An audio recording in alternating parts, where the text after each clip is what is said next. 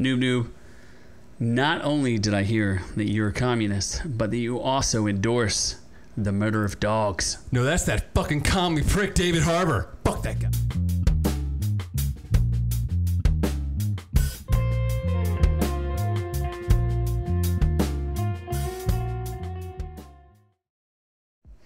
Pretty sure Noob Noob has something he wants to address. Fuck that piece of shit David Harbour. I hope he gets rectal AIDS. I'm pretty sure you were like standing on David Harbour up until I literally told you about this article. I want to eat someone's ass with AIDS and then hold David Harbour down and eat his ass with AIDS and give him AIDS. Okay. That's what he deserves. Let's go. Fucking Russian prick. He's not Russian. Let's go to the story. He's Russian in a movie, so that makes him Russian. Ah, yes. So, David Harbour, he had one co-star that he really hated. Where's fucking PETA? He hated his co-star so much that he requested it be killed off. This man on a live interview said he wants to kill a dog. Why haven't we chopped his dick off, strung him up, and then autoerotic asphyxiated him like David Carradine? This is fucking bullshit. You just choke him to death with what you cut off. With his slopless fat penis. Oh my god. So I fucking hate David Harbour now. I used to love him. He was even Hellboy. He was Hellboy, and I enjoyed that movie. Even though it was a terrible movie. It was a piece of shit, but I was like, David Harbour makes it good.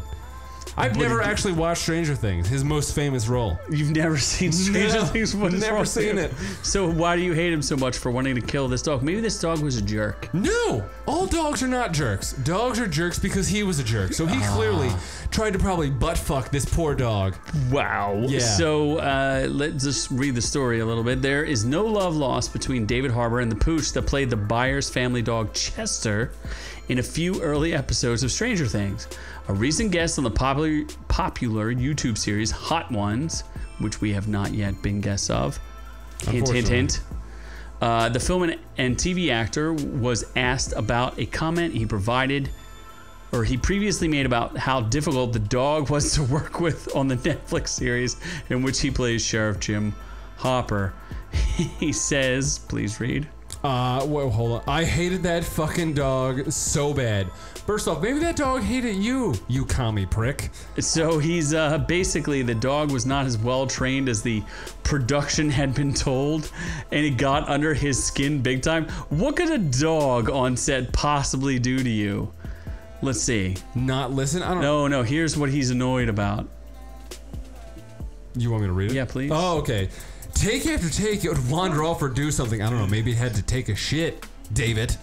And then I remember the trainer on the sideline going, come on, we gotta make our money. Well, yeah, I mean, hey, that's his job. Making money is part of that. Yeah, I walked up then, I was like, you know, the Byers should probably have that dog put to sleep next season. Maybe, what a piece of shit. Maybe you should be put to sleep, David Harbour. Wow. You fat, obese fuck. So he goes, we never talk. He says the dog has not been in the show since the initial season.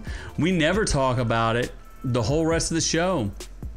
It says we should find it in the Upside Down or in one of the... So he literally wants the dog tortured. Yeah. David Harbour hates puppies and he is literally a communist. So why is he not been canceled? So let's go to the next story. Why is this communist invading prick hired by China not been canceled? I don't know what's going on here, but... Instead of the Haitian president being murdered, why haven't we shot David Harbour? So apparently David Harbour touts socialism during his Black Widow promo and calls for kindergarten type society. I don't understand because, like, first Scarlett Johansson is like, this is the Me Too movie of all Me Too movies, and it really wasn't. And then David Harbour is like, socialism great, so good. You commie bastard. He's befuddled as to how anyone could oppose socialism. Here, please read this. That doesn't even make any sense. I don't know that there's anyone who could disagree with socialist ideology. If you work at Starbucks and you make the coffee, then you should own it. You're the one making the coffee. No, you're not the one making the coffee. No. You're the one producing the coffee. Yeah, because, you know, someone has to grow the coffee first.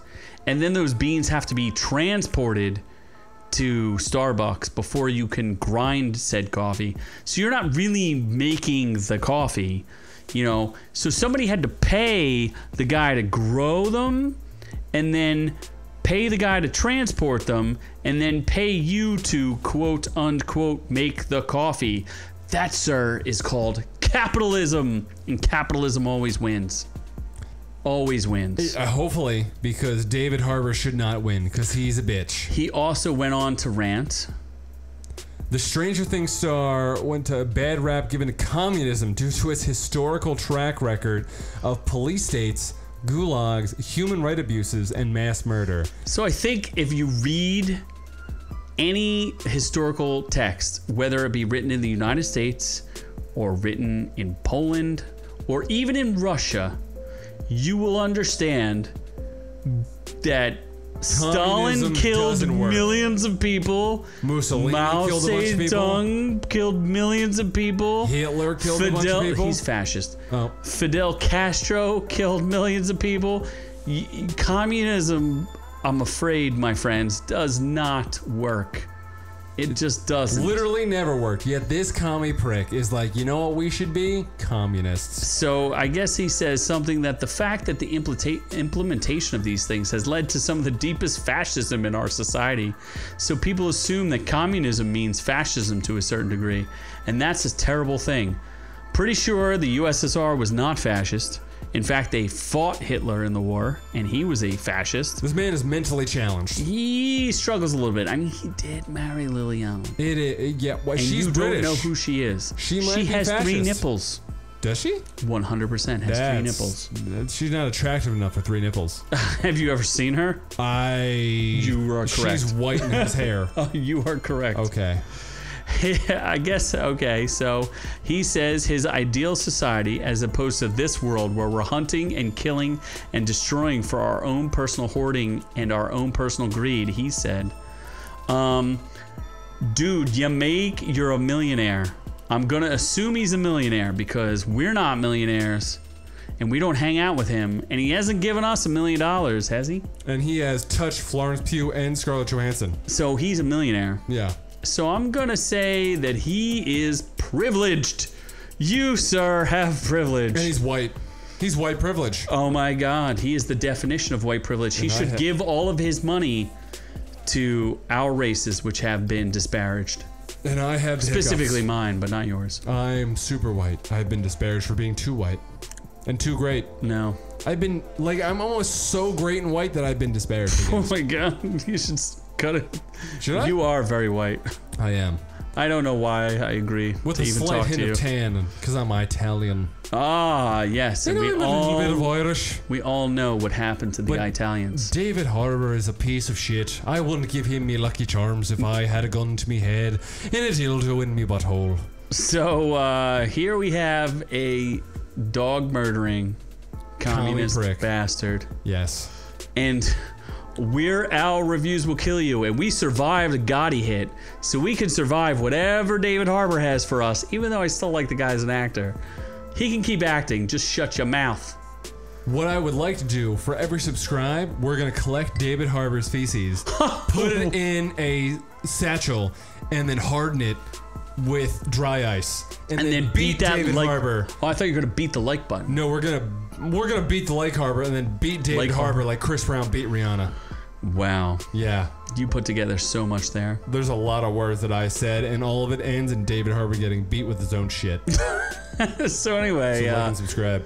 Like and subscribe if you want that to happen. Be sure that's a hot take. Literally.